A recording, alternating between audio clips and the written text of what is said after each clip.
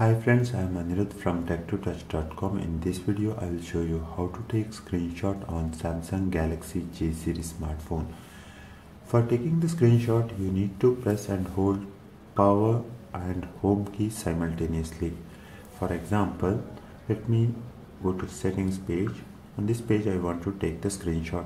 Now I need to press and hold power and home key simultaneously like this. The screenshot will be taken.